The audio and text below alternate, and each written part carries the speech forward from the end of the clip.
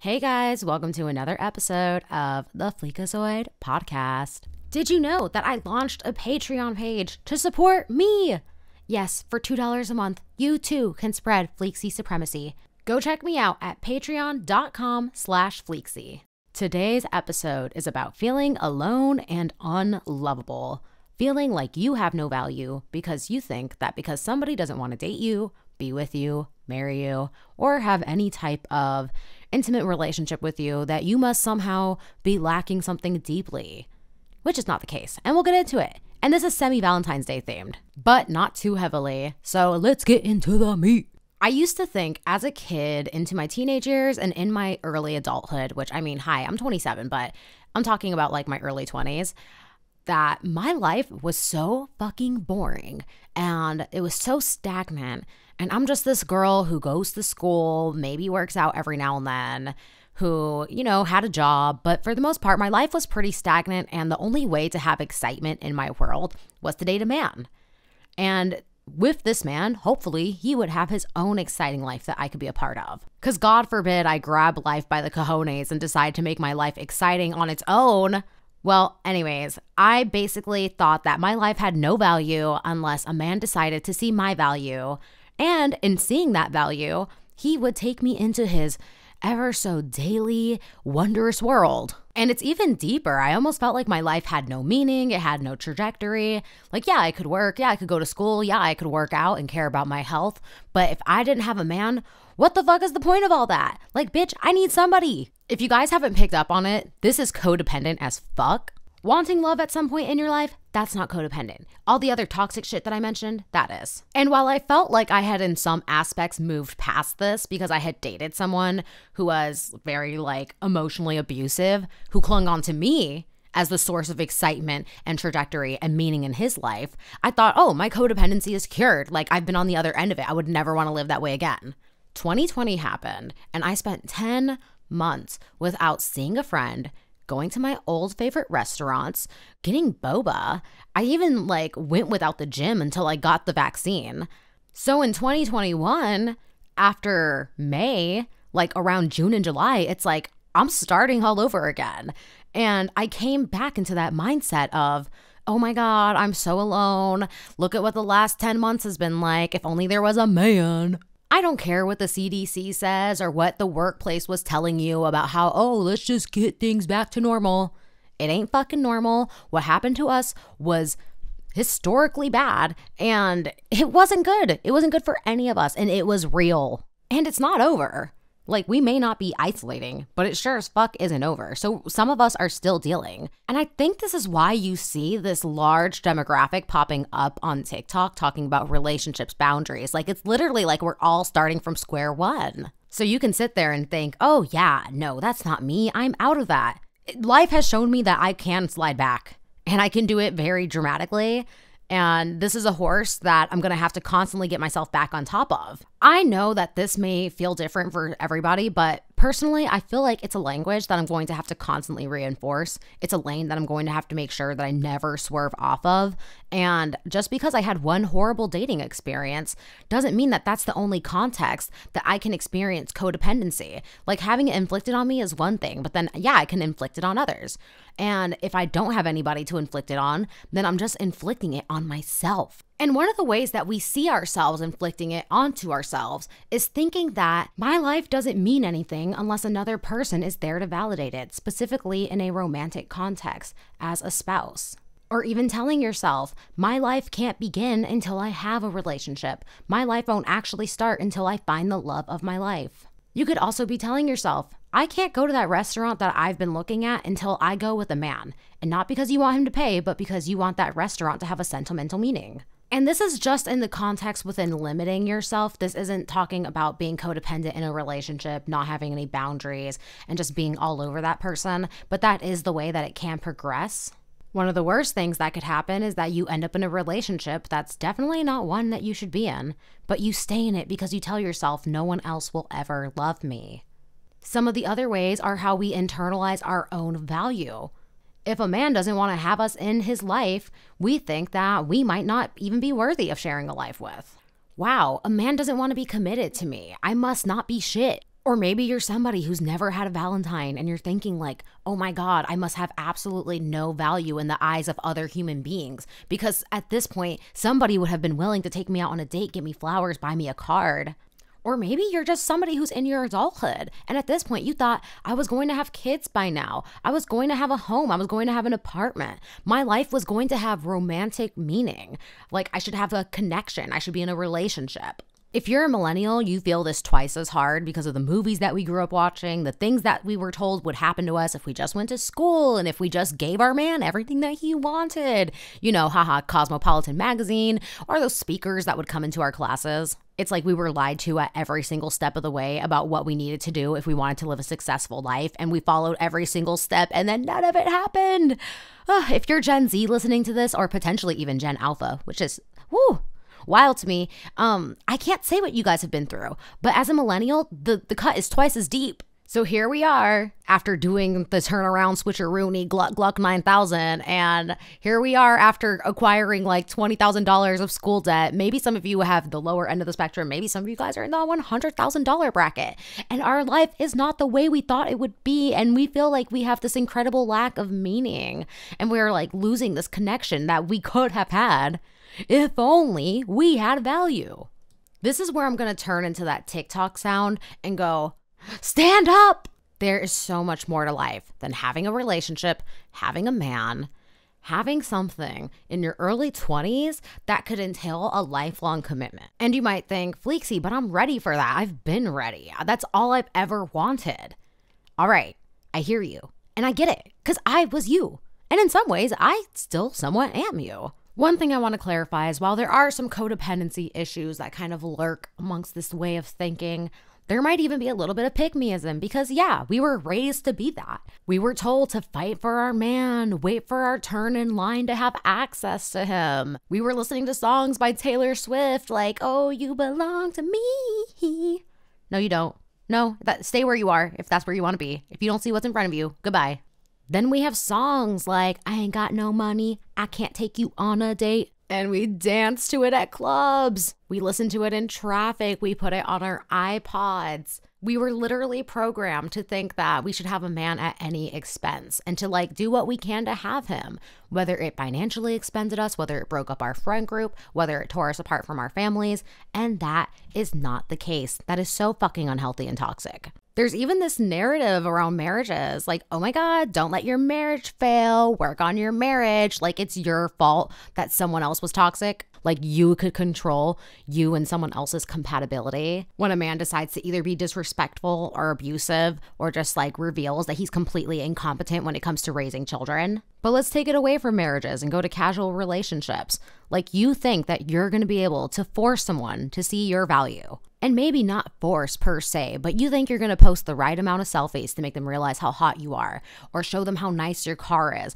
And maybe even if they see the way that you live, maybe then they will realize, wow, this is somebody I should treat with respect. Someone who potentially doesn't even value themselves, which by the way, somebody who doesn't value themselves will never value someone who values themselves because they just don't get it. At that point, it's a matter of ethics and lifestyle. And if that person just doesn't live that lifestyle, they're not going to realize the mentality that goes into maintaining one like that. So no, Bozo Joe isn't going to care that you as a woman who works out, has a beautiful car, has a nicely well-kept home, and someone who spends like $300 on her hair every 2 months. Like he's not going to see that and think, wow, I should live up to that. Like if Bozo Joe doesn't even wipe his own ass, take showers, or clean his own place, all he's going to think is that you're going to be someone who steps up to the plate on his behalf if he can even get you convinced. You might feel entitled to someone like you. Like someone like that isn't going to try to meet you at your level. No, they're going to bring you down to theirs. I bring up this example because you don't need to try so hard to get someone to like you or to value you or to cherish you. Because at the end of the day, if somebody doesn't already see that, it has more to do with them and where they are in their life versus your own actual value and what you have to offer as a person in a relationship or to even a committed dynamic. It seems like, oh, but it's logic. Like if there's this man who I could help with his career and invite into my lifestyle and share all the beautiful things that I have to offer, my love, my home, my cooking, why wouldn't he want that? Why wouldn't he want to accept that into his world? Any smart person would accept something that would benefit them. And because the guy that you're dealing with is potentially secretly a bum who's been hiding all these aspects of himself just to have physical access to you, doesn't want to invite you and all your amazing, wonderful qualities into his life. Which, by the way, he could be lying about how exciting and thrilling it actually is. You think, wow, well, a smart person wouldn't reject all these good things. They must not actually be important. They must not actually be of value. Which, by the way, cooking, cleaning, having nice things, like that doesn't define your worth. You just existing as a woman in a man's world has inherent worth. All those other things just happen to be qualities outside of your personality. Honestly, fuck that guy. Fuck all these guys that we meet online on dating apps who we think are actually being themselves with us, especially if they're rushing to fuck you. They show up as the highest, most presentable version of themselves, borderline like you're a parole officer, and they keep that up as long as humanly possible until they get the opportunity to fuck you. And then, because we were convinced that we had a man who was of high status and caliber, we're left with ourselves after being fucked like, damn, I must have been bad at what I did.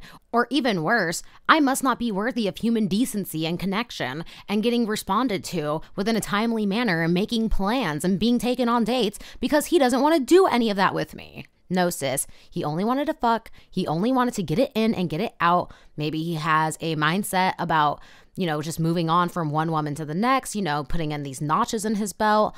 Maybe he is just someone who validates himself through the access to women. But the bottom line is that you put all your worth in whether a man who you did not know, who doesn't want a relationship but told you that he did, or acted like he did, or treated you like a boyfriend without the title, we let our basic need for respect, communication, trust, and to have affection, and potentially even our goals as an adult, living with a significant other, being with a man, maybe even having kids, maybe even commitment, lifelong commitment, marriage, kids.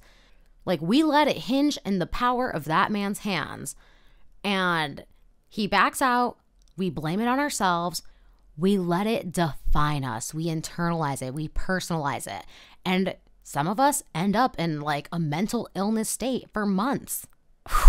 That's giving way too much power to a man. At the core of all these things is trajectory, meaning, excitement, purpose. We're looking to a man to give us purpose. The point is that you are looking for meaning, but romance and dating, it's not something that you can necessarily control in your life. These are things that some people just happen to get lucky to find.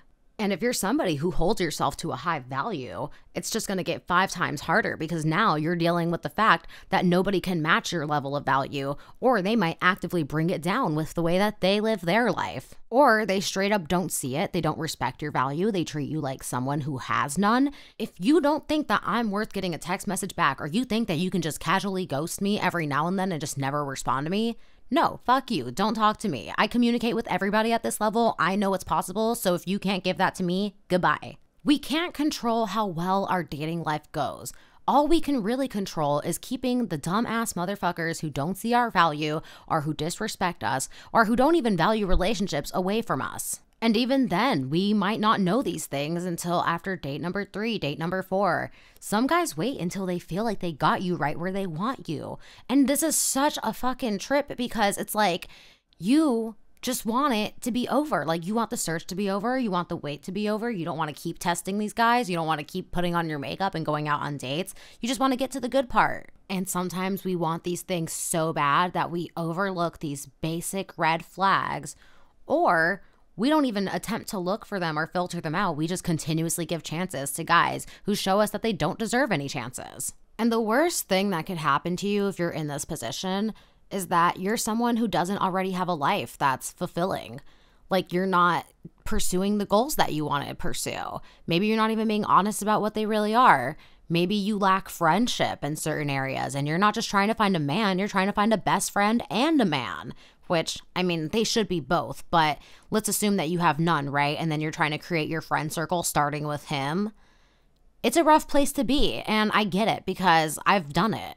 If you are somebody who doesn't already have a good core group of friends, or maybe just like fulfilling friendships, or if you're somebody who doesn't already create their own excitement, like maybe you don't travel, or maybe you don't find activities in your daily life that you actively enjoy, or maybe if you're someone who doesn't even have a career that you're like fully excited about, or maybe you're not working towards this like passion project on your own private time.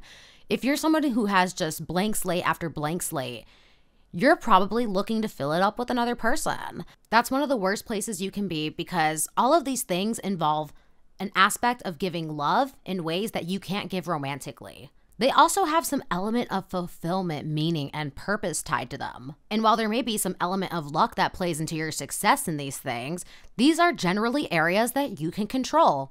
You can plan traveling, you can make friends by going to certain locations or putting yourself out there, or even your hobbies and your passion project. You can develop these skills, you can work towards a career, but you can't control your love life.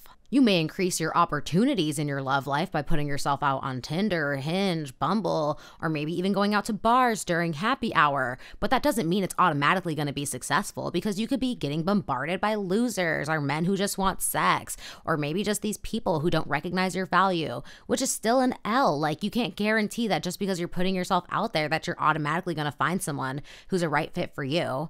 You might even find someone who wants to be married to you, but you don't want to be married back to them. To a man who's a loser or a man who doesn't actually have value of his own, one of the best things that you could do is make him the meaning of your life, put him on a pedestal, because then he can take advantage of you. He can utilize his ability to linger meaning and purpose and excitement over your head to make the most out of what he can get from you, whether it's sex, emotional attention, validation, just even being able to say that he knows a woman or has a rotation.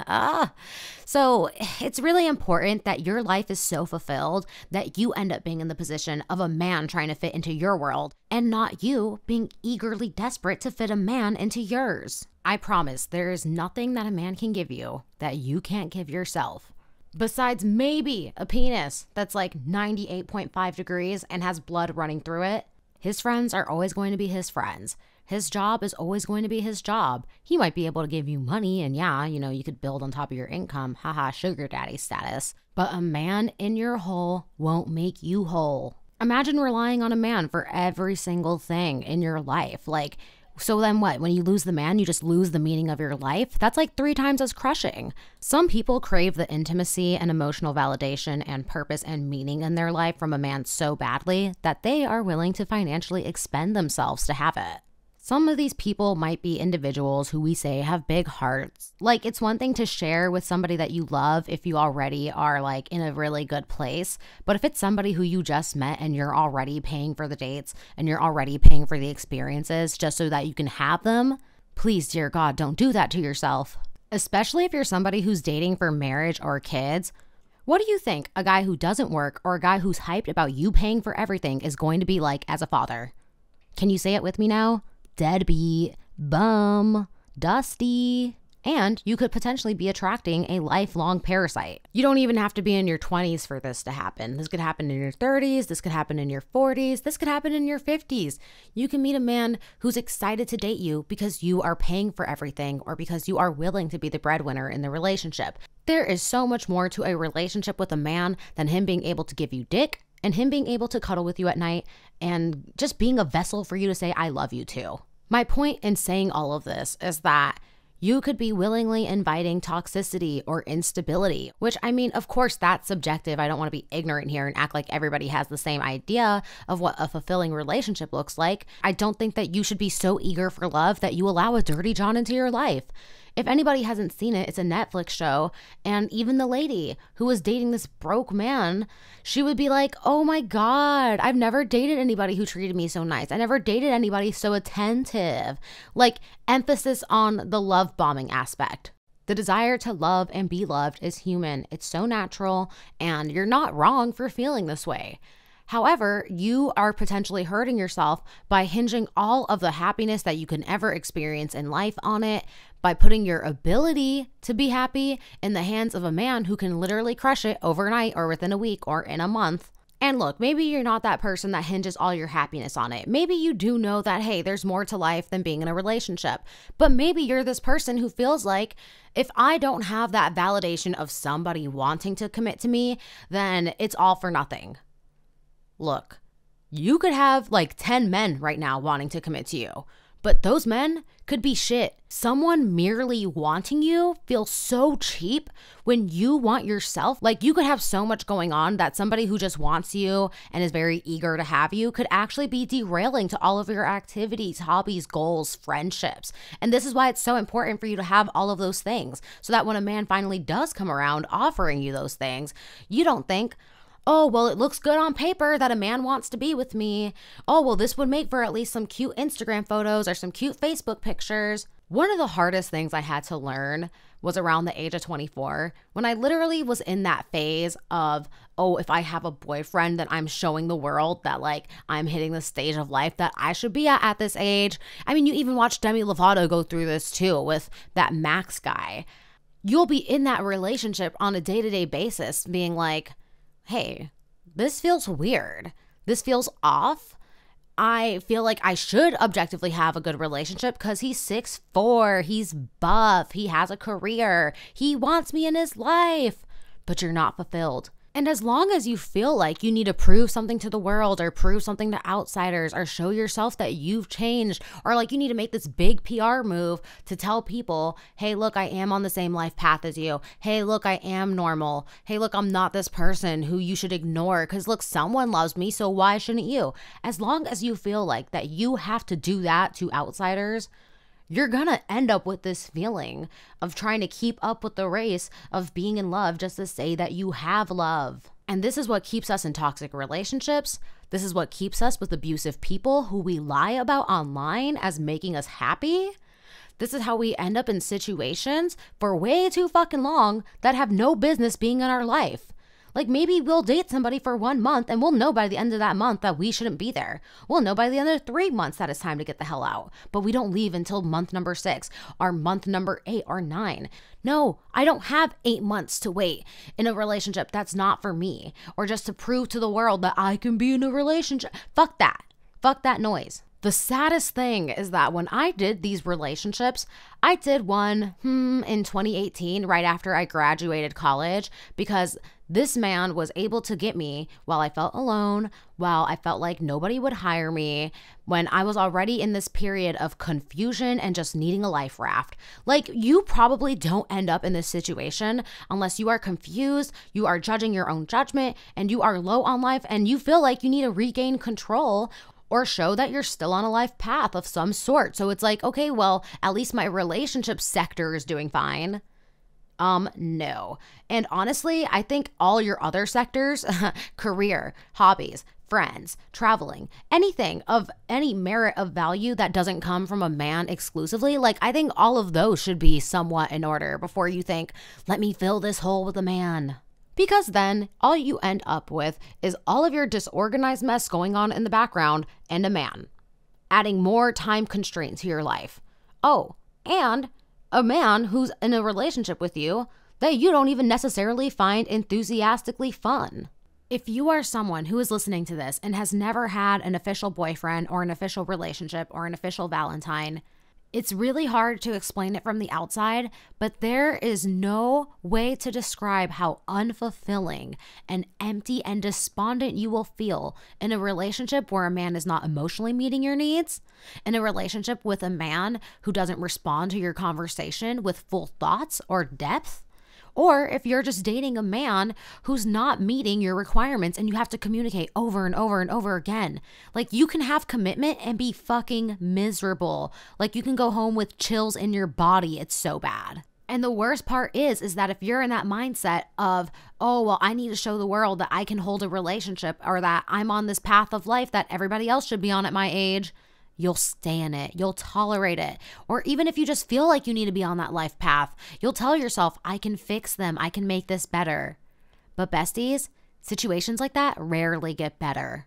And God forbid you felt the pressure to make it seem so happy on the outside, take a whole bunch of pictures on social media, never vocalize your unhappiness with your friends or family. Because then the moment when you do finally leave that person, do you know how invalidating it's going to feel to hear, oh, but you seem so happy. Oh, but you looked like you were doing well in that relationship. And then you have to tell them every single account of what happened right then and there. Like you have to unfold the load. That's something that you don't want to deal with. It's like you're going to be re-traumatizing yourself with every single person that you tell who thought you were so happy.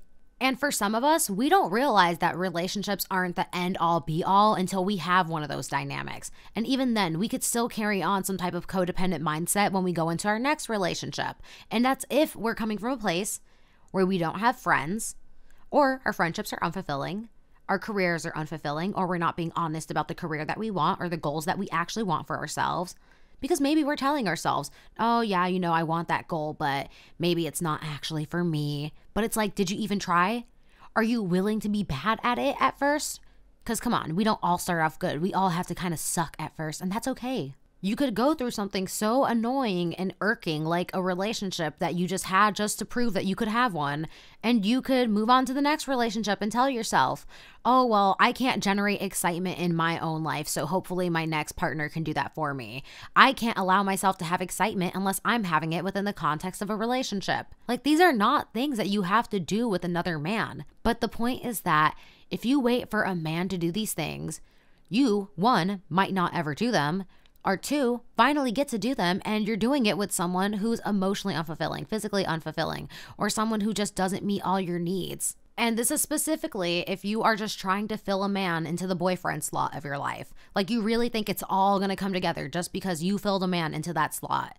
And look, while relationships can be fulfilling and you can end up happy in one or happy with the person that you are with, like, I'm not writing that off entirely. Come on, let's be real. There are people with good relationships. More often than not, most people are out here just thinking that they should be in one or that they have something to prove by being in one, and then they end up in these things that are ass.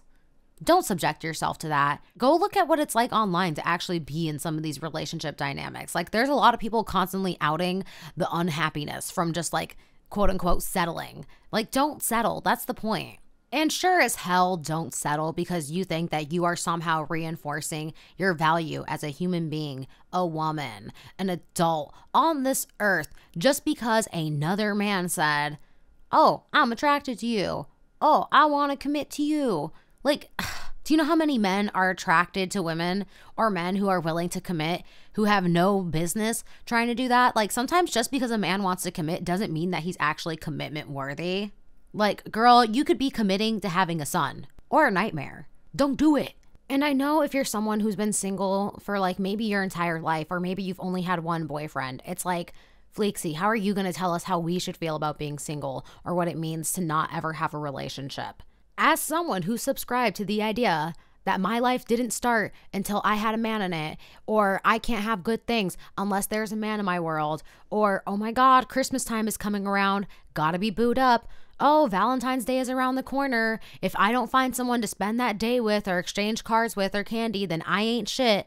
As someone who adhered to that like it was a religion, I can tell you that it is not worth it. It is stupid. You end up making those seasons like Christmas, Valentine's Day. Yeah, those seasons end up becoming worthless. Like, it's worse spending it with someone just because you felt like you had to. On top of it being an entirely arbitrary concept that I adopted from movies and the media, there's this other element of how much unnecessary stress that places on your life for those times in the year. Like, it literally feels like you're only allowed to be happy from March through August, and then the rest of the year is motherfucking crunch time. Or, oh my God, how could I have not used March through August to line up my booze? No, that's like, I can't imagine living another day in my 20s like that, and you shouldn't have to either. But there's also this value that you place on yourself when it doesn't happen. And when I say the value that you place, I mean the lack thereof. Because the reality is that you could end up booed up during these seasons, or you could have someone just to say that you have someone, and you could still feel bad about where you are in life. You could still feel like you are low on friendship or low on meaningful relationships, And in general, you can still be unfulfilled. You can still feel like you might not really have that much value. Like there's even this other toxic element of, okay, now I have a man that wants me. If there are men that are outside my relationship that don't want me besides my man, then I extra feel like I ain't shit. Like it's just this guy who wants me because he's crazy. Because clearly I have no value. So somebody who likes me, like there must be something wrong with him. While you can always find validation through others, it's important that the main source of validation is yourself. And I know I say this in like every other episode, but especially in today's episode, bitch. And look, because I used to be that hoe who placed my value on whether a man saw value in me, I'm going to say it like it is for this one talking point. If you have a friend who feels this way, do you know what's going to happen as soon as she gets a man? She's gonna leave you for that man. You're not gonna see her until that relationship is over. And I know because I was her. And I am not condoning this behavior. I'm just saying it's kind of like a reflection of that mindset of like, oh, I can't exist in this world with value unless a man deems me to have it romantically in a committed context. The alternate universe of this type of girl, if she's not the one who's leaving you for her relationship, is the one who brings her man to every event or every occasion that you did not ask her to do, and he just ends up ruining the vibe. It is truly not the motherfucking vibe. It's not the vibe. I think with all topics like this, there has to be a solution, and I'd like to think that I was bringing it up around almost every talking point. But it's about being self-fulfilled. And this is where it gets difficult because it's like, I can't define what fulfillment looks like for you. That's subjective. That's for you to decide. And in a part of that decision-making, you have to be brutally honest with yourself. You have to be extremely cutthroat about who you actually want in your life as a friend. If you're just allowing every motherfucker to be your friend, that's how you're going to have the most shallowest relationships. Because if you're a friend to everyone, you're a friend to no one. I'll just say it right now. Your coworkers, while you can be friendly with them, they are not your friends. People that you go to school with, your study friends, they are homework friends, right? So like have these subcategories of friend groups and be very honest about the role that they have in your life, because not everybody is going to have the same meaning to you. And quite honestly, you have to be fluid. Like you have to be like water when it comes to the different areas in life that you end up existing in.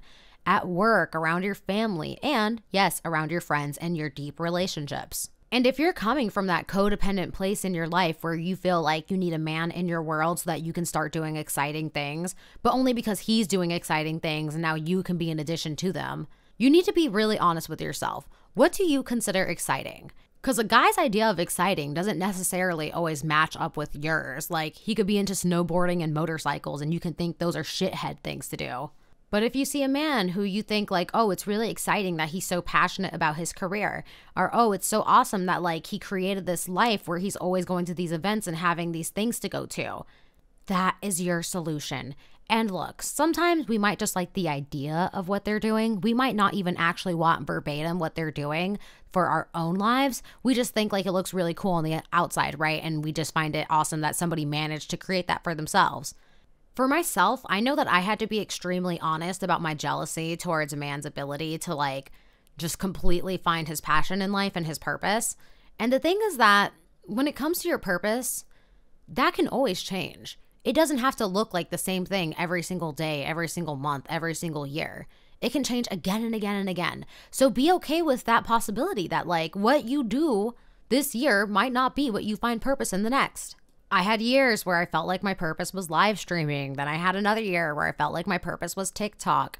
This year, I'm kind of like, I can't really say, like, I feel like I'm enjoying podcasting. I'm enjoying working with brands, but it doesn't have to look so cut, dry, and narrow. Whatever you want doesn't have to be what everybody else wants for themselves. It just has to be something that you feel like is like advancing you internally and externally.